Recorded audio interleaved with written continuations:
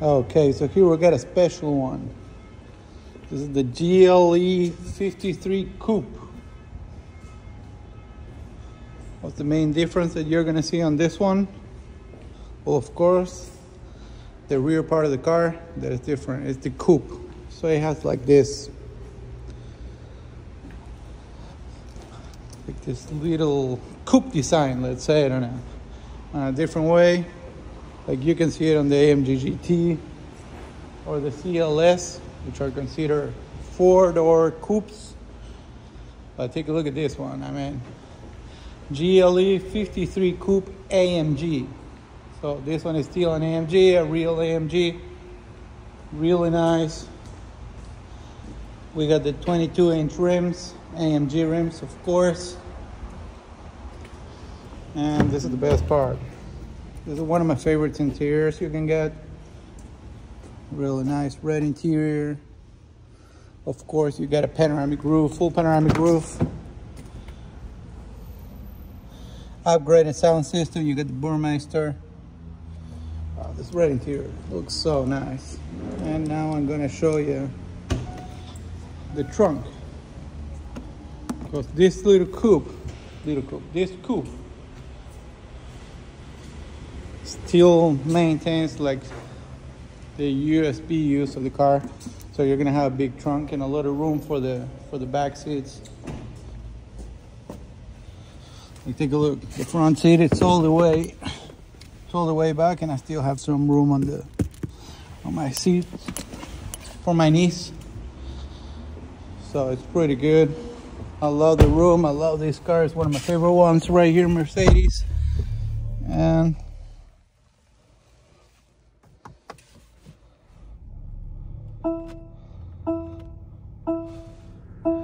take a look at this car and tell me this isn't the coolest car you can get in the market. I mean, SUV, right? This is not a car. So right here you can change the driving modes. Sport Plus. So we have comfort and individual, so you can create your own way to drive it. Like for example, you can put the transmission on sport, then the steering wheel on comfort, so you can have like a more comfy drive. And then you can put the traction control on sport, so it'll let you like drift a little bit more, you know. It's not gonna turn it off completely. It's not gonna be completely turned off, but you're gonna have a lot of fun. So then we can switch to comfort, sport, and Sport Plus. Whenever you put it on Sport Plus, automatically it'll open the mufflers right here, so it'll sound different. So I'm gonna rev it right now on comfort mode. Sounds good, but let's put it on Sport Plus. Changed a lot, huh? Really nice. But we can close the mufflers in case we don't want to make a lot of noise, or we don't want to have a lot of fun. We can just boop, turn it off. Or you can just change the option. I mean, no, I don't want to see the mufflers right here or whatever.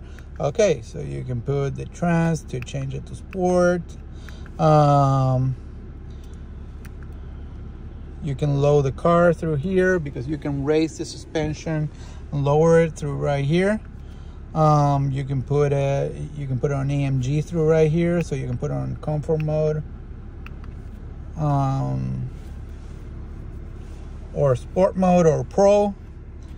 But if we click the screen right now again, we can change the way the suspension works. Right now it's on Sport Plus, so it's going to be a little bit more rough, comfort, or sport. And then we go back to the mufflers. That little thing, that cool feature is on the little screen at the top as well. You have the same options, so it's super cool. Another cool option is this one right here. So you can change the way your odometer looks. So you can put it on classic, and you can have a GPS, adaptive cruise control, and everything through here.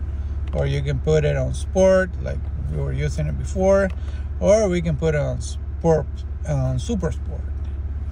So you're gonna see the G-force and a lot more like sport features right here in the middle. And take a look how the GPS look on super sport. So it is super cool. So this is the GLE Coupe. I hope you guys like it. I really love it.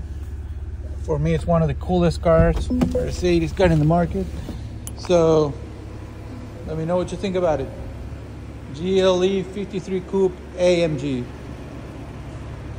Black with red interior, 22-inch wheels.